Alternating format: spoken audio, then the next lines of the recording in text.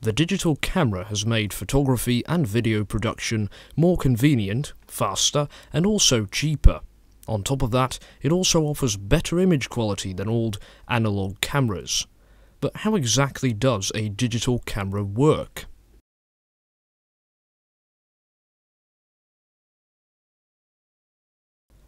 Before we take a look at any camera, let's just take a look at how we humans perceive things. Our eyes rely on light in order to see anything. When there is no light, well, we can't see. We see things when light from a light source like the sun reflects off an object and enters our eyes. But of course, our eyes are also able to detect the colour of an object. So how does that work? Well, sunlight and white light from other light sources actually consists out of many different colours. When this white light hits a red object, the red object absorbs all of those colours, except for the red light, which reflects into your eye. This is why you see this as a red object. Okay, so that is basically how we humans see things. The camera relies on the same principle. Let's just say we've got a camera pointing at some object, in this case a small model car. The light reflecting of the car first enters the lens of the camera, which is the first part of the camera that we are going to discuss. The lens's job is to focus whatever the camera is pointed at as an image on the camera sensor, the part that we'll discuss later on. Now here's a schematic drawing of a single lens camera.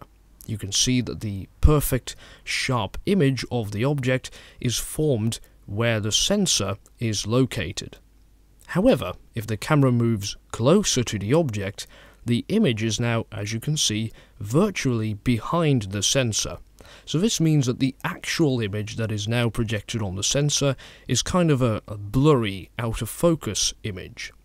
Focusing the camera means readjusting the position of the lens in order to get a sharp image.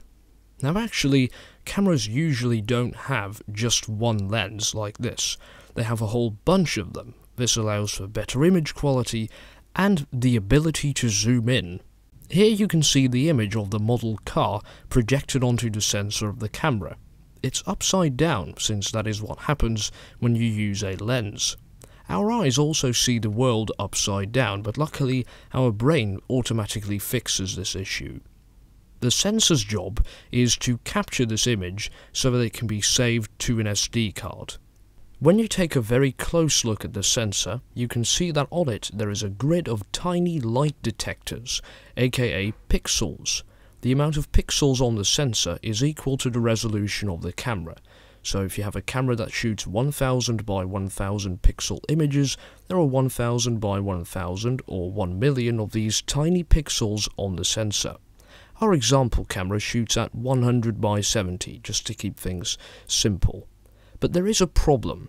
If you would take a picture of the car right now, it would look like this.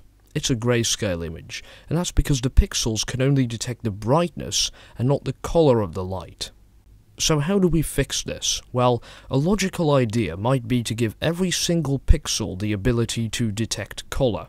This would mean that every pixel has its own red, green and blue detector in it, because those are the three primary colours of light. The problem is that this is very expensive and impractical. That's why most digital cameras use a different method. On top of the image sensor, you'll find a filter that looks like this, called the Bayer filter. This filter consists of many tiny filters that are arranged in a pattern. There is a tiny filter above each pixel on the sensor. Green filters only let green light pass through, red filters only red, and blue filters only blue. There are more green filters than red or blue ones, because the guy who invented this system knew that the human eye is more sensitive to green, so he figured that cameras should also have this property. Now all of this means that the pixel that is located behind this filter will only pick up green light, since other colours won't get through the filter. However, the pixels still can't detect colour, only brightness. but since the tiny filters are arranged in a predictable pattern, the microprocessor of the camera knows that there is a green filter on top of this pixel.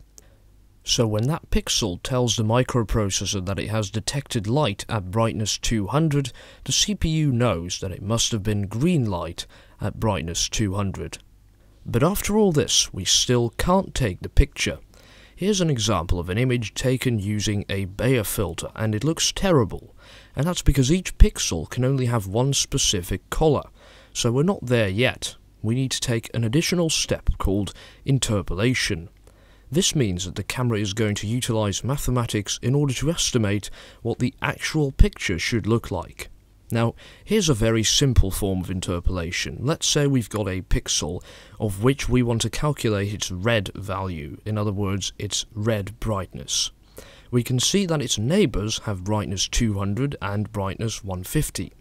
A very simple form of interpolation would be to just pick an average value, so 175.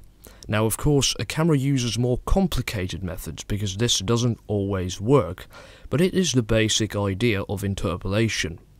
After the interpolation has been completed, you get a real image, which can then be saved to an SD card.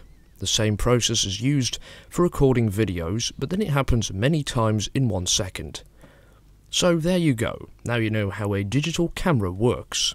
I hope you've enjoyed this video, and thank you for watching.